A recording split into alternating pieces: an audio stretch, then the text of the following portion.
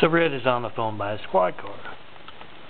He's kind of disgusted. He's telling Vince, they've got me taking Tony around today.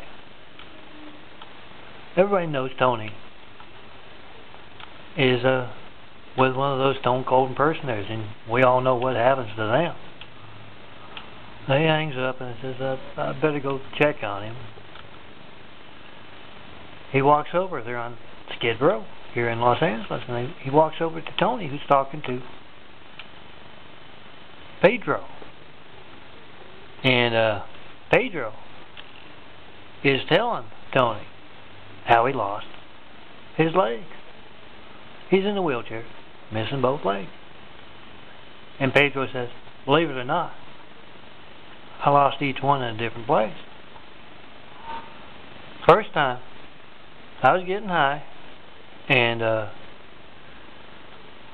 kind of passed out on the railroad tracks. And the train came along and cut my right penis off.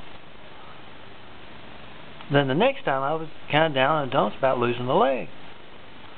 And I'd gotten high, and I had the crutches, and I kind of wandered out on the highway.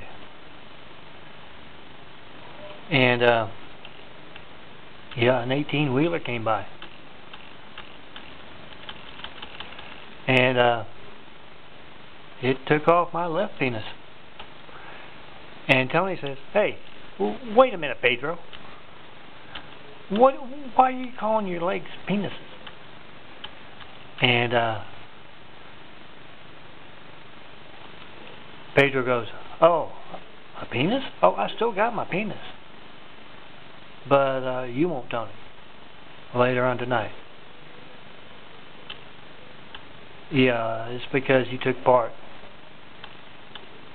in Stone Cold John Milton Brady's religious street censorship. And that's their cue. These guys, two big guys, walk up to Tony, pick him up by either arm, and carry him away down Skid Row. And Red doesn't do a thing about that. He knows what's going on. He walks up to Pedro, and Pedro says, oh yeah, Red, they told me tomorrow you're going to be bringing Walter by.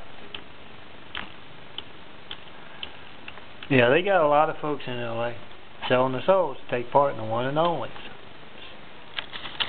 religious street censorship. Don't do that. And give me my money and resources and hot blonde. Do my work properly. Or you just might be in Tony shoots.